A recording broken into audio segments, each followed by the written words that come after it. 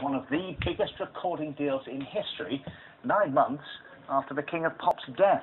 Well, joining me live in the studio is Jonathan Morris, a former Sony PR who worked with Mr. Jackson himself, and it's a staggering amount of money to me. Are you surprised by the scale of the deal?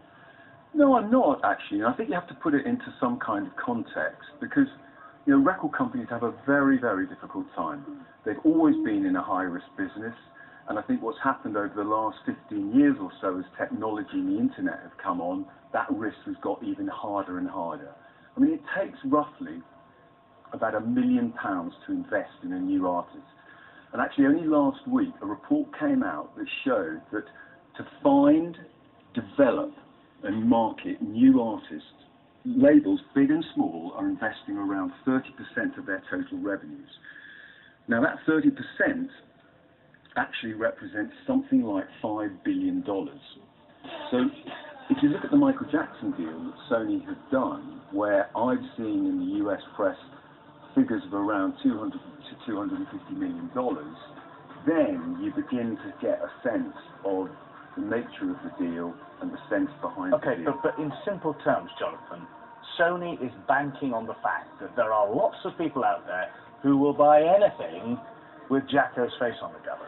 And I think they're absolutely right. I mean, I think he is one of the greatest artists of all time. I mean, along with Sinatra, Presley, Beatles, and the Beatles and Michael Jackson, you have, I mean, he's left behind a legacy of music, and we've only heard some of it, but he's left behind a legacy of music that really will be remembered forever. It's some of the greatest music of the second half of the 20th century, in my view.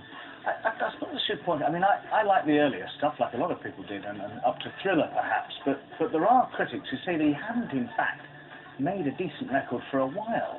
Well, everyone has their views.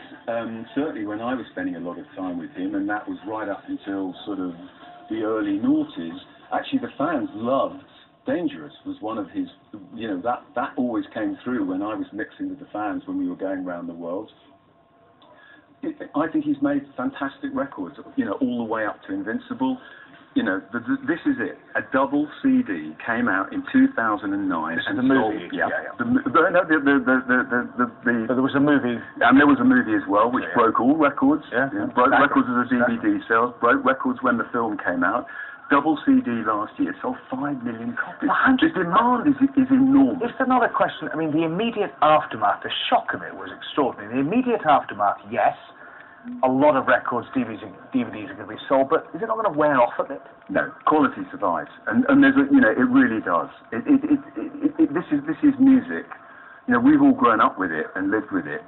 This is music that I genuinely believe will be listened to in 100, 200 years' time. I mean, he has just left behind a fantastic legacy of music, and as I say, we've only heard some of it.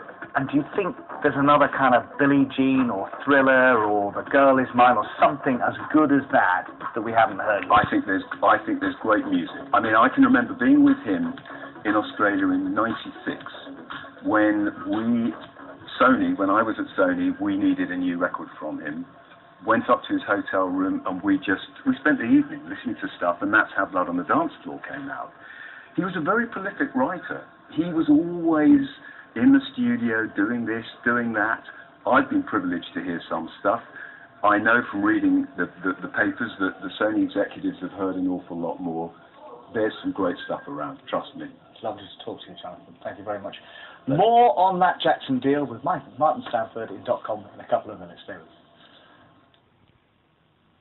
You know, Michael Jackson's estate has signed a deal that means he will remain the King of Pop. The record-breaking multi-million-pound agreement with Sony includes new albums and even a video game. Sky Showbiz correspondent Steve Hargrave reports.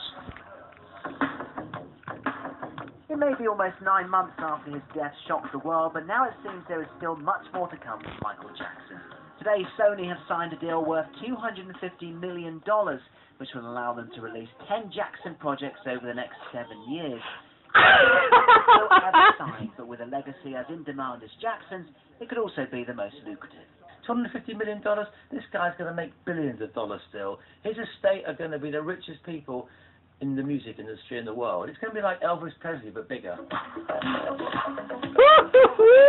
It's well known that major artists often make more money from beyond the grave. Last year, Elvis Presley still raked in about £36 million, despite dying more than 30 years ago.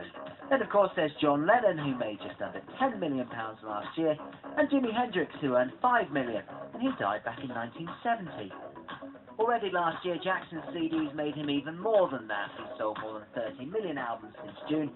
The album This Is It was the first posthumous release to be included in this new deal. You can also look at the continued popularity of tie-ins like this successful theatre show here in London to realise that if they handle it correctly, the King of Pop's legacy can be a real money spinner. Michael Jackson was and is the biggest artist in the world. 40 years of recordings, lots of unreleased material. He was a perfectionist. Meticulous in the studio, and there's lots of material that was never released and stuff, and there's lots for the fans to look forward to. So what can fans expect? Well, according to today's deal, there will be a re-release of Off the Wall, plus a series of albums and unreleased material beginning in November. Then there's the books, the DVDs and the video games. But is there a danger fans could be ripped off? I think there is a danger that if you're seen to be exploiting something, that people will react in a cynical way. Obviously the media might, and if the fans do, then you know you're onto a bad thing. But I think with Michael's fans, they're just so loyal and so dedicated, and they define themselves by wanting to do everything they can to show their love for Michael and to preserve his legacy. So is today's deal the sound of the barrel being scraped, or are we once again about to see why Jackson was called the King of Pop? We may have thought this was it, but now it seems there is plenty more to come. Steve Hargraves, Sky News. And in about 15 minutes' time, we'll be